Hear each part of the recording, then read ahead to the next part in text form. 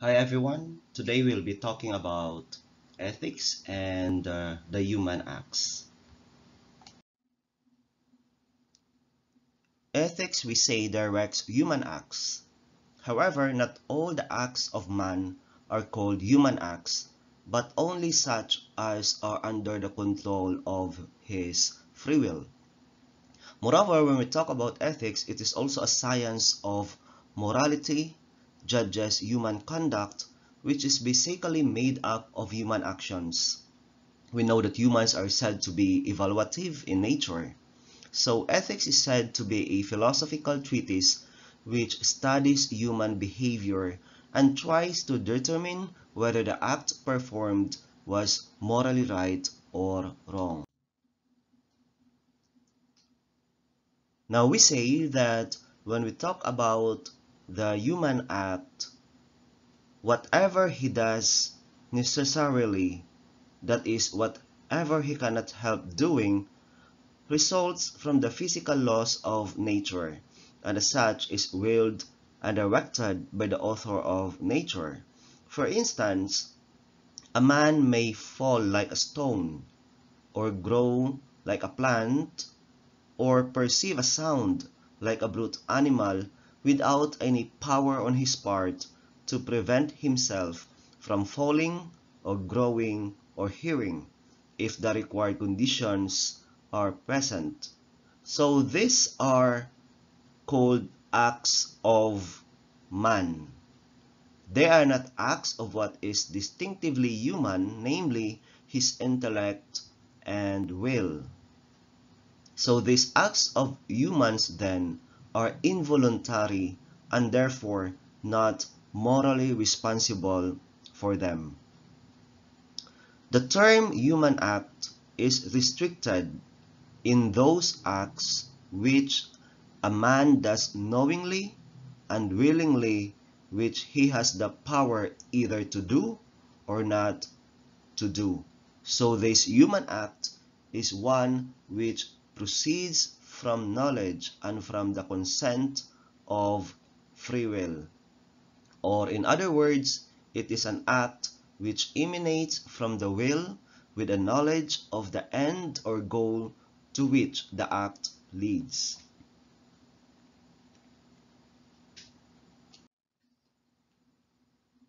Now we'll be talking about the constituent elements of the human act.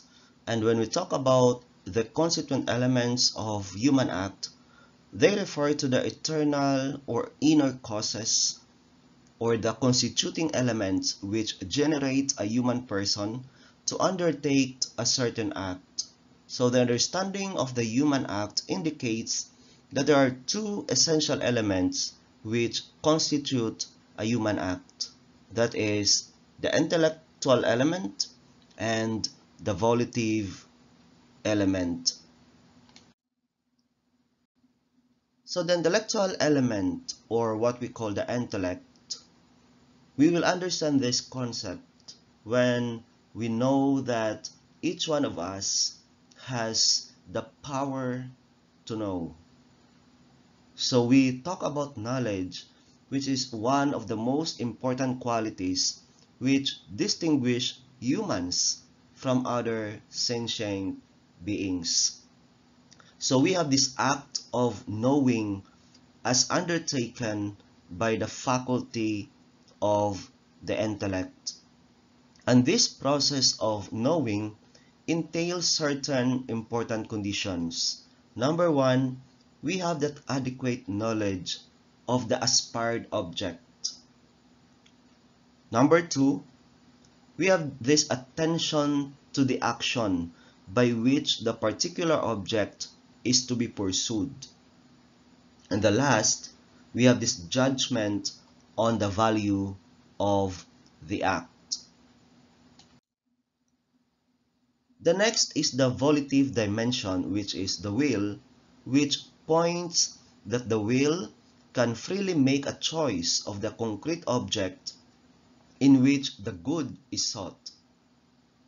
Thus, when we hold a person morally responsible for his or her action, we assume that the act was done freely, knowing, and willingly. The idea of responsibility would seem then to connote and presuppose that of free will. So when free will and intellect interact, we will see the so-called voluntariness in the action.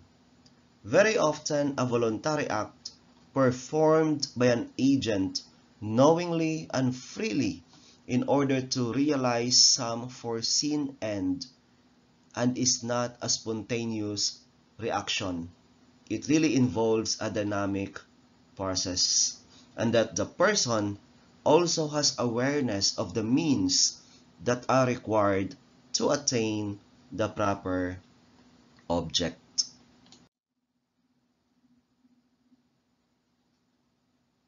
So the direction of the human acts in general.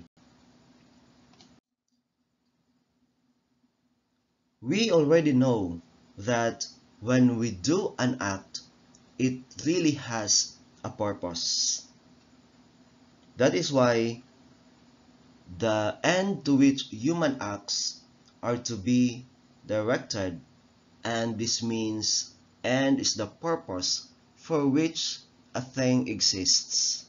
It is also the end of an act, the purpose for which that act is done. We have to understand that every human act is done for an end. For a human act is an act of the will, and the will cannot act unless the intellect proposes to it something to which it may tend, that is, something that which is good. The will is only another name for the rational appetite, that is the power of tending to a good which the intellect proposes to it. So the good intended is the end of the act. You may object that you have no special intention, for example in reading, that you merely read to kill time, to be busy with something, etc. Nevertheless, you act for an end or purpose. The end in this case is simply being to kill the time or simply to find occupation. So we do not say that the end intended is always a true good, but only that it is always good after a manner that is at least an apparent good and aimed at because it is apprehended as good. It may be conceived as good in itself, worth tending to for its own sake, or as a means conducive to some other good. No man, however, intends evil for the sake of evil, but only because he sees something good and desirable in what he wills or in its result. So a man may do evil to another for the sake of revenge, and thus to do what is morally bad. He may do evil to himself. He may even kill himself. Yet he cannot do so except for a purpose which he apprehends as good in some respect, for example, to be freed from troubles and worries. No will can possibly act without aiming at something that has been apprehended as in some way desirable. So we must distinguish the nearest or proximate end and the farther or remote end and the last or the ultimate end beyond which the agent does not look and in which his desire rests. Thus, for example, a student may exert himself in order to win a prize because by gaining the prize he will please his parents, and by striving to please his parents he will please God. So in this act of the student, the prize is the nearest end, his parents a farther end, and God the last end. Perhaps he does not think of God, but aims at pleasing his parents so as to receive a promised sum of money, with which finally he intends to buy some sweetmeats for the gratification of his palate. In this act, he makes the enjoyment he derives from the gratification of his palate as the last end.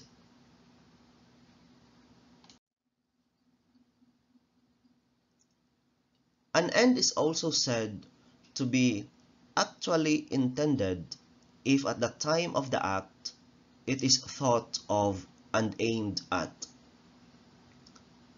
It is virtually intended if the act is influenced by a former intention to attain an end, though that end is not thought of at the time of the act.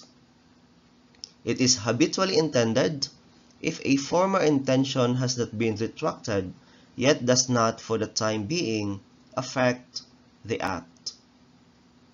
Interpretatively intended if the act was not really intended, but would have been so intended if the case in hand had been foreseen. So let us take an example on this. For example, a boy is sent by his father to assist a distressed family. He sets out with the actual intention of fulfilling this commission. While walking along, he is occupied with other thoughts and is unmindful of his message. Yet he directs his steps aright in virtue of his former intention, that is, with virtual intention. He may delay for hours at a friend's house, totally uninfluenced by the purpose for which he started out. Nevertheless, as that purpose has not been given up, it remains as a habit. It is habitual. At last he reaches the distressed family and finds them in such want that he feels confident that his father, if he knew the circumstances, would wish him to give a larger sums of money than the sum appointed. Accordingly, he gives these larger alms, acting on his father's intention as he interprets it. This is the father's interpretative intention, that is, what he would have actually intended if he had known the facts. I hope you have learned something from this lesson. You know what is ethics, you know what is a human act, and what constitutes a human act.